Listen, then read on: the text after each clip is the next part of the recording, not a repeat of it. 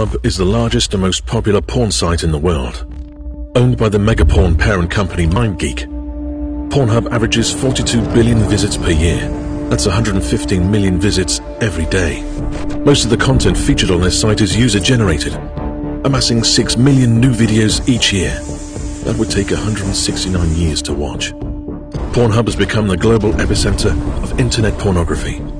The company makes hundreds of millions of dollars through ad revenue, data collection, and premium subscriptions, and is blatantly enabling and profiting from rape, sexual abuse, and child sex trafficking. Like the missing 15-year-old girl who was found after 58 videos of her rape were posted on Pornhub. Or Rose Kalemba, the 14-year-old, who the BBC reported was kidnapped at knife point, raped and assaulted on camera for 12 hours, and had to beg Pornhub for months and threaten legal action to remove the videos of her rape and torture.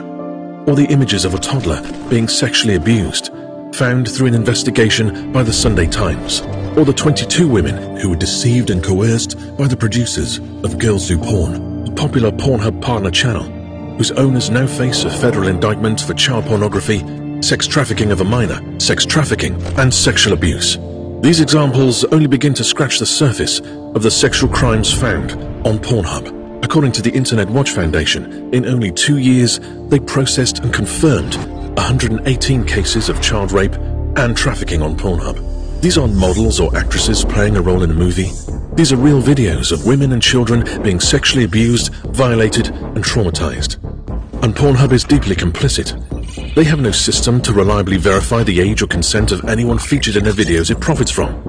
The largest porn site in the world makes it insanely easy for users to upload videos of real sexual violence, and in doing so, they forever memorialize the trauma of their victims, all for the profit and pleasure of Pornhub and its users.